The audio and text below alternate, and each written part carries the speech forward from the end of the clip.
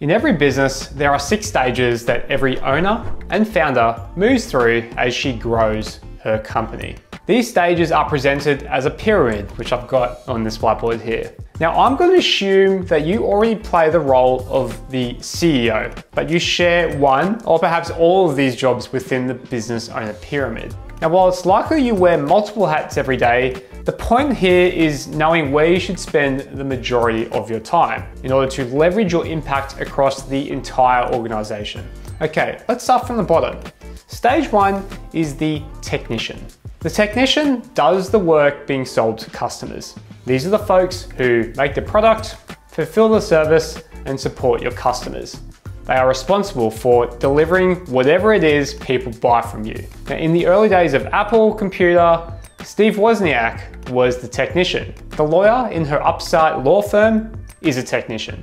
In fact, the majority of independent business owners are technicians. If the work stops, the money stops. End of story. Stage 2 is the manager. The manager is responsible for supervising the technicians. She's in charge of ensuring the work gets done on spec and on budget. Managers spend the majority of their time on operations, quality assurance, coaching, and leading a team of technicians. Stage 3 of the pyramid is the salesperson. This person identifies business opportunities, generates leads, develops relationships, and closing deals. Stage 4 of the pyramid is the marketer. The marketer is responsible for spreading the vision of the organization. They tell the story of the business to the right people in the right way. And stage 5 is the CEO. The CEO is responsible for everything in the company. Whether you're a one-person business or have 100 employees, this is you. You're in charge. But if you're still stuck spending too much time, well, really any time, in the prior 4 roles, you haven't really graduated yourself all the way through to the C-suite. Stage 6 is the owner.